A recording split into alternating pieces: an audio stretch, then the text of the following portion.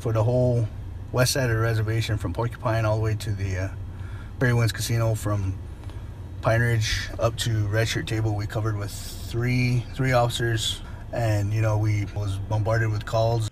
Officer Tony Longsoldier is a supervisor for the Oglala Sioux Tribe Public Safety Department. There's federal funding for 44 tribal officers, but due to retention and recruitment problems, the force today numbers only 24. The workload and the tension levels can be high. It causes, marital problems, children, but, we all kind of help each other. We try to help each other. We try to encourage each other.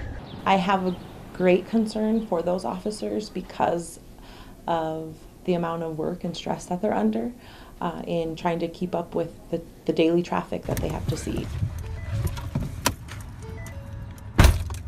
Officials are looking far and wide for solutions. I know that public safety has been in contact with outside entities and other law enforcement agencies that serve remote areas to try to figure out what strategies they've utilized. And also looking inward. Police Chief Eugenio Whitehawk is wanting to, I would say, incorporate more of that, the old ways of policing into our normal, everyday policing. We've talked about reincorporating and reaching out to our Akichita societies. They're a traditional warrior policing type societies, and involving our communities in community policing. Officials realize they won't solve anything in a vacuum. It's not just public safety's job, it's not just the court's job, it's not just the tribal government's job, it's everybody's responsibility to make sure our communities are safe.